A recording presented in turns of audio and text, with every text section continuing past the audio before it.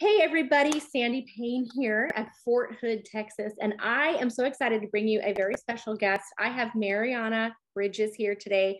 She is at Marine Corps Base Quantico, Virginia, which is super cool. And I am so excited to introduce you to her because not only is she a realtor in the area, but she's actively like in the active duty role with her husband as a military spouse. And we have some really fun things we're going to talk about.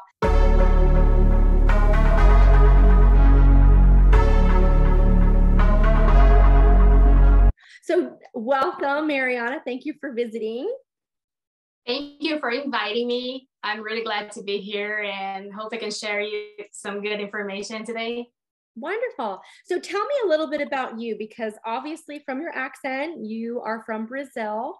So tell me about you and kind of your life as a military spouse and what that looks like just kind of like right now so we can get to know who you are.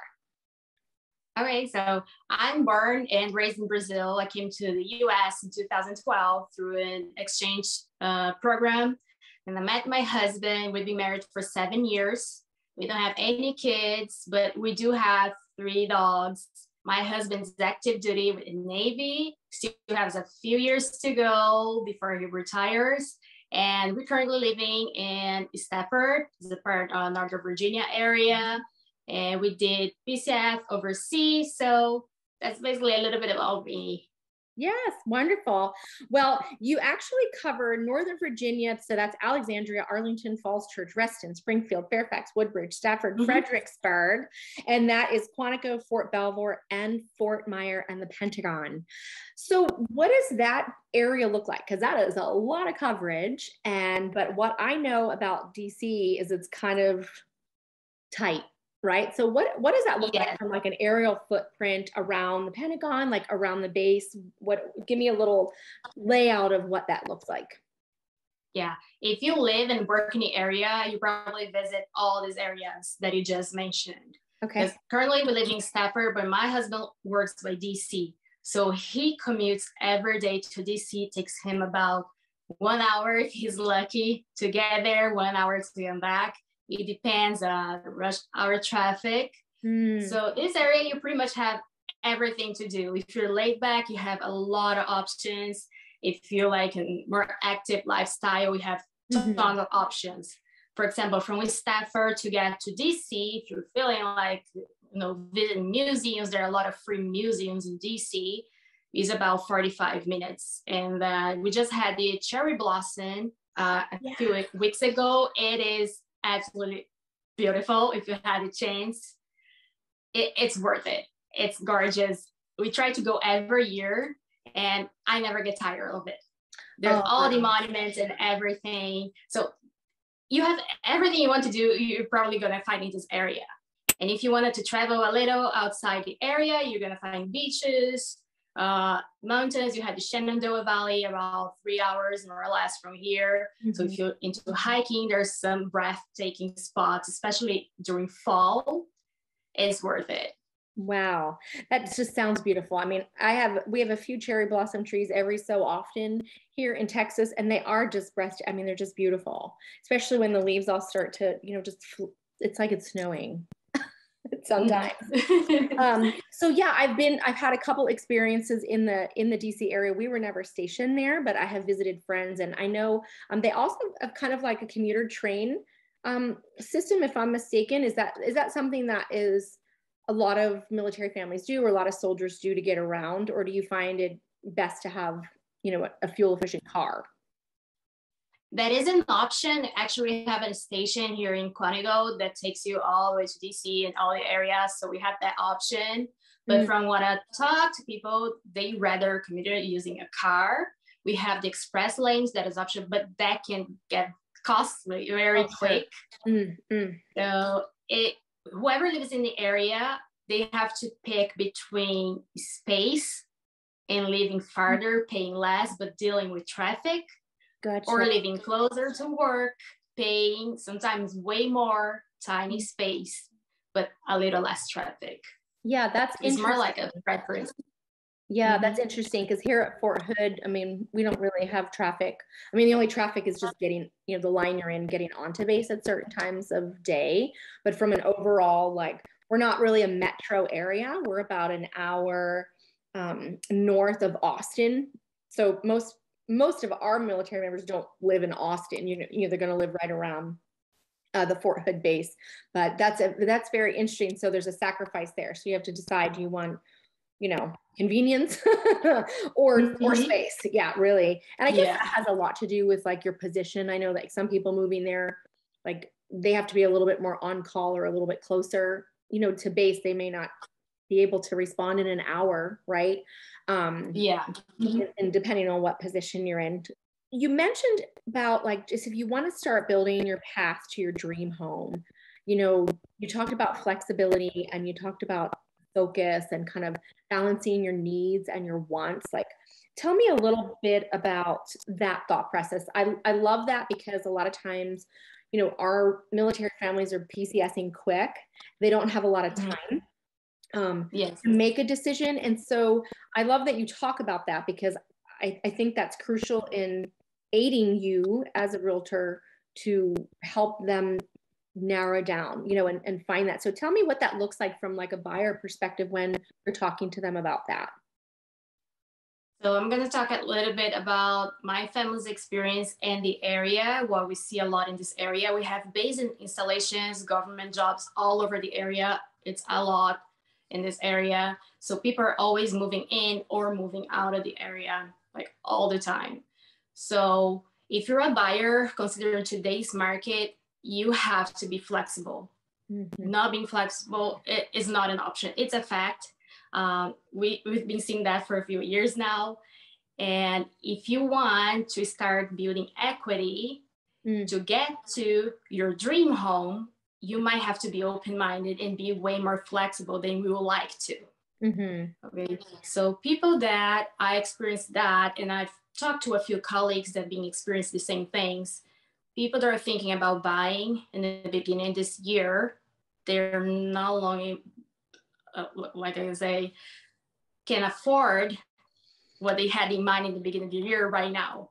Right. So basically they're renewing their rentals, their lease, because they can no longer afford, because the interest rates are going up and everything is so up because of inflation, everything that's going on everywhere. So they're out of the market for now. So I lost a few clients, not lost, but they put on hold, say, okay, we're gonna renew our lease right now because we can't afford what we need. And that's totally understandable. I don't push anything to anyone. I sit with every single client, I analyze, see what their needs are, because sometimes really buying at that moment, at that time, is not the best thing for them. I don't want anybody going through a financial hardship to buy a property. Okay. So in this area, if you want to buy something, maybe buy the house that's been sitting on the market for a little longer. Maybe it's not perfect if it's reasonable, if it needs like a little more repairs, but if you have the funds to do those repairs, maybe might end up being a good deal. So it depends a lot on each situation. Or maybe you want a single family home with 3 bedrooms, but you don't have kids and it's just you and your husband, your spouse. Maybe what about a townhouse? What about an apartment? Maybe that would be a better investment for you right now. And then in a few years, if you decide, you can either rent it out or you can sell and use the profits to get to your dream home. Yeah.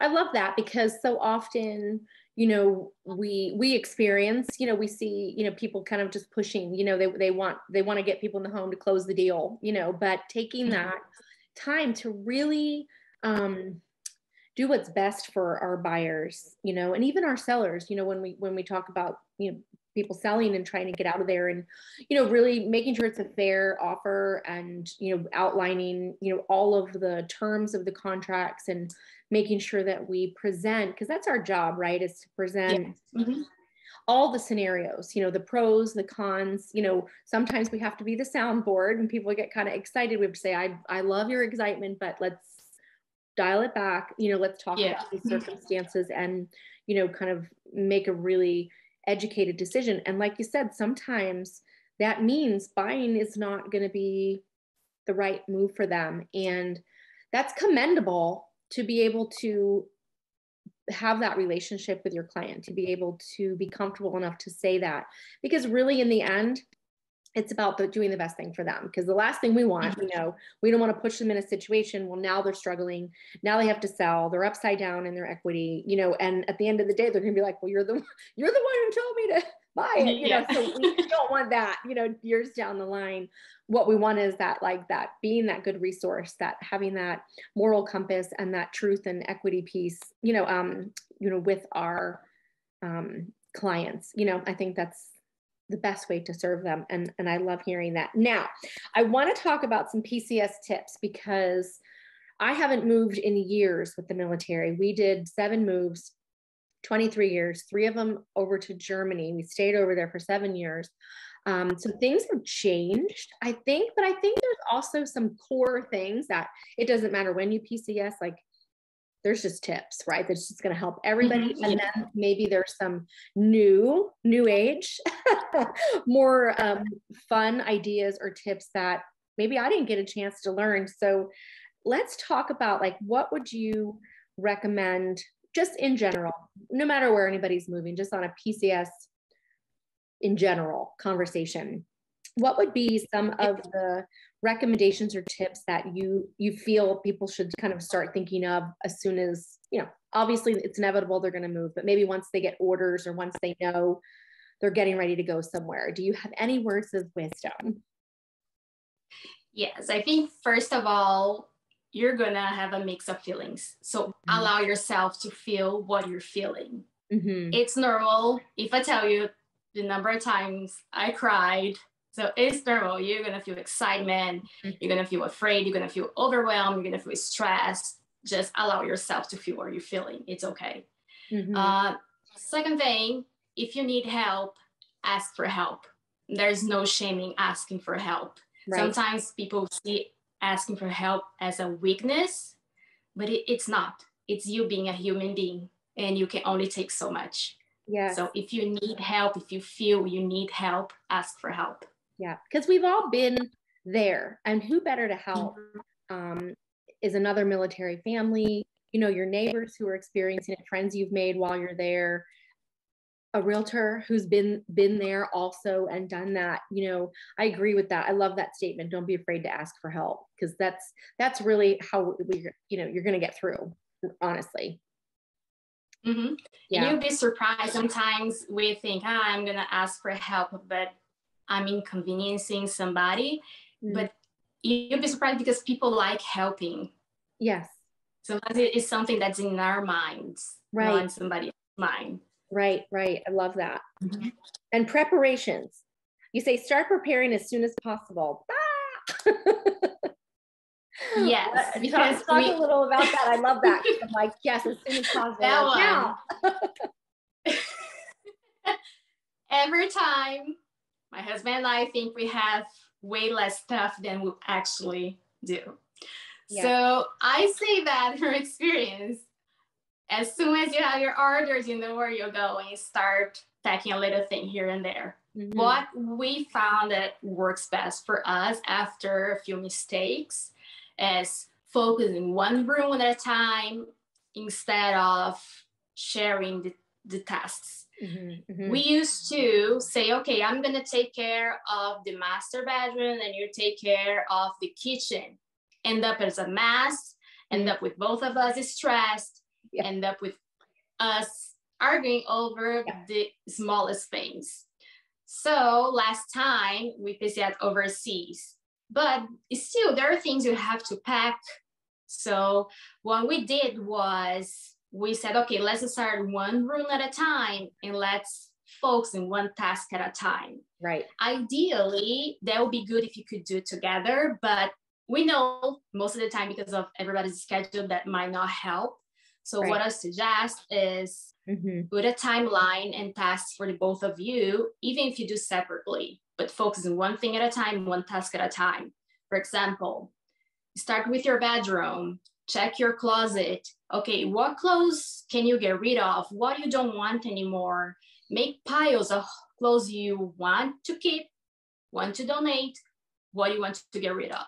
And then once you're done with that, once both of you are done with that, Why I say both of you? Because then you don't know what your husband likes, what he wants to keep, what he wants to get rid of. Maybe he liked something last week and he doesn't like anymore and don't want to keep. So you don't want to throw his stuff away and vice versa.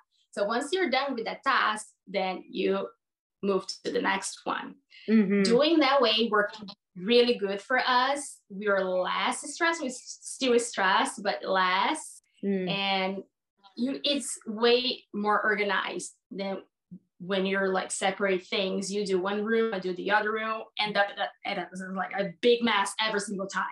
Yeah. So doing one thing at a time is a big difference. And I love kind of the time blocking, because we have to do that in life in general. Like I think a mistake people make is, feeling like it becomes this 24/7 task, and they never stop. Like they never stop thinking, they kind of get like obsessed with the fact of getting organized and getting ready. But with that, you kind of forsake everything else, and can actually add a lot of stress to your family. Because if you're always there to play with your kids, and now you're like, mommy can't, because I have to get ready, that's just going to add stress onto them. And that's one of the things that I found too. I love that you say that is, I would say, okay, I'm going to work on this. And this is the time I'm going to, maybe while they're in school, or whatever. And that's it. I'm going to work on it. And then I'm going to shut it down. I'm going to go back to life. And then I'm going to block another bit of time, or it can consume you. I mean, really. Yeah. Crazy. Yeah. Don't try to do too much at the same time, because you're just going to overwhelm yourself, and everybody around you is going to feel, and you're going to feel it, and you're going to get tired, and you're going to get super irritated over everything. Yeah, right. Because I experienced that. Yeah, there'll be like this whole ripple effect through the whole family, and the next thing you know, you're all angry and just can't wait for the move to be over, instead of making it just part of our life, part of the lifestyle, and it can be enjoyable. Really, it's a change of surroundings. I would say PCS, permanent change of station, but I'm like, it's a positive change of surroundings. Like, just start thinking of all the new adventures and new things you're going to have, experience. And I think the mindset in the whole process is going to play if you're like, oh my gosh, we have to move, I got to pack all this stuff. Like, if you're just weigh yourself down with it and put like a negativity over it, then I think that kind of trickles through the whole experience, rather than like, oh my gosh, okay, time to get reorganized. Like, we're going to a new place and we've got new things to, look forward to. Like, right there in 5 seconds, you can totally switch the whole scenario of the dynamic. One thing I love that you mentioned, because this was something that I didn't have when we were moving. You talk about joining social media groups at your next duty station. We were like dial up AOL chat room. So we didn't have that. And how has that made your moves better or more prepared, or just, how does that help you in a move? I never got to experience that.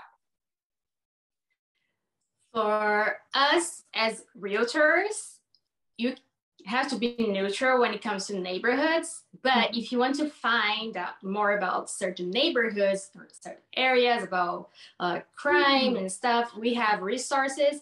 But when you join these groups, you can find so much stuff, like schools. What we see on the internet might not be what people are experiencing. Sure. Because what I came to find out, when people ask me about schools, I always refer them to the resources I have. I don't have kids, and I tell them, look, what I came to find out is, if you join groups in this neighborhood, ask the parents how their kids are doing that school. What is their experience in that school? What's the good? What's the bad? And that's helpful. That's helpful, instead of just going on the internet and, okay, what is the school like? And maybe that's not accurate anymore. Maybe it's old information. So I think the best way to find out stuff for a neighborhood or anything, talk to people from the neighborhoods you like to live, you can envision yourself living, and join these groups. They're not always the best. Of course, there are trolls everywhere, but they can be very helpful neighborhood too. groups, They all can they be do a is source. complain. I just tell them like, okay, anything good going on in this neighborhood? So you have to, you know, tread lightly and trust lightly, you know, what you hear. But I love that as a resource. I know for me as a realtor, you know, a lot of times you can't really get into some of those groups if you don't live there. But there are times that you just can't market there, right? Like I know for me, like I can look, but I can't be like, oh, I'm your local realtor. Can't really solicit. But it is a really great time to kind of see what are the needs of the community. There was this one group that I was in and someone was talking about solar panels. You know, hey, we're thinking of solar panels. Has anybody had them? What is your advice? And I thought, oh my gosh, I need to talk on this topic. So I quick did a video on one of my like Instagram sit down with like things that I do for real estate. And I did a video on solar panels real quick. And then I was able to upload it and put it on YouTube and say, hey, great question. I actually have a video about that as a local realtor. Check it out. And I linked my YouTube video. So I was helping the resource. They knew I was a realtor, but I wasn't in there like, you know, buy with me, sell with me. So it's also a great space for realtors to start to learn too. Like we, like you said, like we have our housing rules that we have to follow as far as fair housing and what we can say and what we can't say, but it is a good space to kind of get the vibe. So just so that we know personally, like if we have a family coming in, I'm like, oh my gosh, they're going to want kids running around the streets. Like that's what they look for. Then I can know that that might be an area to, you know, pay attention to, or make sure that we, you know, do a neighborhood tour or something to just introduce them to that space, you know, staying within the guidelines. So you have 3 dogs. We moved to Germany with a cat at the time. The whole quarantine thing. I mean, is that still a thing when you move, especially overseas? When you're moving with pets, you have some experience in that. So what could you advise people that are moving PCSing with pets? Just kind of some things they might not be thinking about. Yeah, so each place is different. You're gonna have to check the requirements for the place you're moving to. So we PCS to the Middle East. What happened to us, we went with 2 dogs, came back with 3. So what happened with the preparation? So we took them as soon as we knew, because my husband actually went first. And then I was having some issues, like serious issues in the place we're at. And then I was added to his orders, and then I went afterwards with the dogs. So he was already there. So he gathered all the information about vaccines. I took the dogs to the vet to take the vaccines they were going to need. So we did that in advance. So you're going to have to research quarantine, if they're going to have quarantine types of vaccines, microchip, if it's in compliance with the place you're going, check if your information is updated. Are you going to be flying AMC or you're going to be flying commercial? What's going to happen? Are you going to be flying during summer or during winter? Because depending on the temperature, they're not going to allow your pets to fly. Right. Do you have a plan B, a plan C? I always like to have 3 plans, because B fails, I still have C. So if your pet, suddenly you got to the airport and the temperature changed, you know, climate is crazy nowadays. Do you have a plan B? Maybe check hotels in the area that allow pets. So you're not desperate in the last second. Okay, I'm in the airport, but my pet cannot fly. What I'm gonna do? So do you have the plan? Check if the crates are the ATA crates, if they're allowed, because there are some specifications about size, weight, and everything. Also check the breed of your pet, if it's allowed in the country you're going to, you're moving to. So there's a list of things you have to check. Right. So you can always ask your veterinarian, what vaccines are required. So after you do all the stuff you have to do to get your pets ready to fly, we had to take them back to the vet within 10 days from departure, because the veterinary has to say, okay, they're good to go, they're healthy, and they're going to give you a certificate, a pet health certificate, I think is how it's called, saying, okay, this is what you're going to present during the trip. Because some places require that. and it has to be within a window. In our case was within 10 days from departure. Gotcha. And if you miss that window, you have to do it again, and things might get delayed. So think about out-of-pocket expenses too. So as soon as you get over all of these stages, as soon as you get to the next place, you start saving. Right. Even if it's $25 a month, put it aside and forget you have it, because in the end, when you're ready to go back home or to your next place, you have a little money aside, because you're going to have out-of-pocket expenses. Yeah. You're always going to. Yeah. And that's something, I think that's for everything, right? I mean, even just moving and decorating and furniture that doesn't fit. Now you need more. Now you've got kids, and you like that constant. I always enjoyed the fact that I knew I was going to move, because it was going to force me to like clean out and not like start hoarding things. But you have so many good tips, and the ones about the pets. Yeah. I mean, you can't research enough. And, you know, again, like, it's never too late, or it's never too soon to get in touch with a good local resource like a realtor, even if you're going to live on post. Honestly, you're clearly an incredible resource there. Even if someone's going to live on post, or someone's going to rent, and maybe you don't do rentals. Like, I think our job is to kind of be all knowing, you know, kind of that person that people can turn to, and just being kind and being that resource, and making sure people have the tools that they need to have a good PCS experience. I think even if they don't use us as a realtor, you know, it pays itself forward, right? I mean, I think at the end of the day, it all works if we're true to making sure we're providing our community and our clients with as much information and experience, you know, that we have. I think that's our job, really. Yeah. So at the end, exactly. I mean, I love your little reality statement. Like, you're always moving, start setting aside things, you know, by the time you have time to move. Just when you think, like, for me, it's like, just when you think you're like, oh, we're done, we're unpacked, and you're just like, whoop, time to do it all again. I think you're always in like a constant state of either coming or going, but getting down some of these practices and getting just doing it over and over, I think it just gives you more time to have that settle, right? That moment of settle. And sometimes you're lucky to be somewhere for more than 2 or 3 years, and others, I mean, I think our shortest duty station was like 10 months. And I remember being like, oh my gosh, do I even unpack? Do I just take out what I need for 10 months? But I did. I thought, you know what? It's not about that. It's about creating that sense of home that no matter where we are, and it's full, you know, and it was good for the family and good for the kids. Because if I was always temporary, they'd be temporary. And, you know, I wanted them to kind of get into the town and into the culture and the community as quickly as possible, so they could have that great, like, just that settled experience before we'd have to move again. Otherwise, they just were always in that, well, I'm not going to make friends because I'm just going to leave them, right? That kind of mindset. Yeah. Why start a sports team when I'm going to have to leave halfway through? And even for us, you know, why make all these great friends and then, you know, we're leaving? But I don't know about you, but I have some of my dearest, closest friends are friends we made during our military moves. I mean, yeah, I mean, I'm sure, and you're still doing it. Because how many times have you moved?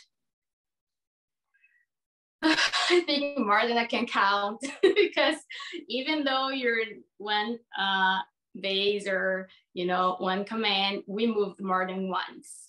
So in 7 years, we moved, I want to say 6 times. Wow. Because you went from townhouse to, in the Middle East, we moved 2 times. Because of the neighborhood we're at, it's okay, it's time to move.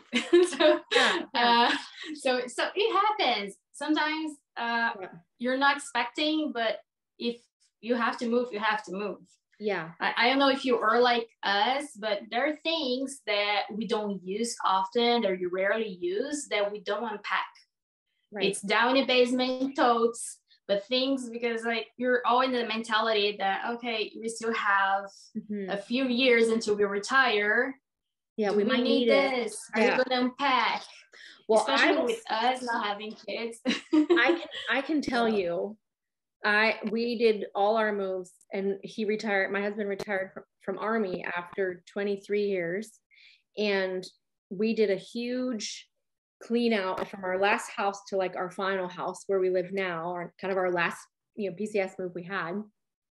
Not really PCS, just government move to retirement. We got rid of so much stuff. And we had actually lived in our house here in Fort Hood for like 11 years because he kept deploying. He got caught in this like Iraq cycle. And so we were able to have like amazing stabilization, but also accumulation that we weren't used to. And we moved so much. And I'll tell you, we've been in our home for 5 years and there are still boxes in my garage that I have not unpacked. And I'm like, I believe you. And I'm like, what is wrong with me? Like, I know this is not how this is supposed to work. So I'm like, I told him, I said, this year, I said, first of all, I want to put my car in the garage. And if we have not opened this box since we have moved here 5 years ago, clearly we're not missing it, or we've already replaced it because we couldn't find it. So I hope to have another big purge. I don't think that ever stops, but, I've had so much fun with you. You are just, oh my gosh, you are so resourceful and so knowledgeable. And I hope in this experience and sharing you and everything that we're able to make you a really, really great connection for people who are PCSing to Virginia. And we're going to make sure that they're going to have all your contact information and how to follow you and how to get in touch with you. So I really enjoyed our time, and I hope we have the chance to talk again. And I hope we have the chance to meet maybe one day other than through Zoom. But any last and final words you'd like to share with the audience before we go? I think the same thing I said in the beginning. It's stressful for everybody. Allow yourself to feel what you're feeling, because before getting to this military life, before I was a military spouse, I used to, hold my feelings inside myself. I wouldn't share my feelings and I would suffer in silence. Mm-hmm. But again, you're a human being, so allow yourself to feel what you're feeling. We all go through this, especially us in this community that knows how military, PCS, all this stuff works. We feel what you're feeling. Just don't be hard on yourself. It's okay if you have to cry, if you need to call someone. And if you want to call me and cry or laugh or just talk about anything, doesn't have to be real estate. I'm always here. I'm super open with everything. So I love that. Well, thank you again so much for your time. I enjoyed getting to know you before this, getting to know you even more on this call. And so I just encourage anybody who's moving soon, because y'all are getting ready to move yourselves, to get in touch with you and get themselves situated in Virginia with you during this next duty station. And I wish you the best of luck on your next PCS. Maybe once you get situated where we're going, we'll have you back on and you can share maybe some new tips or an experience that you had that you might want to share with us again. Yes, it will be my pleasure. All right. Thank you so much. For inviting. I enjoyed your time. Thanks. Thank you.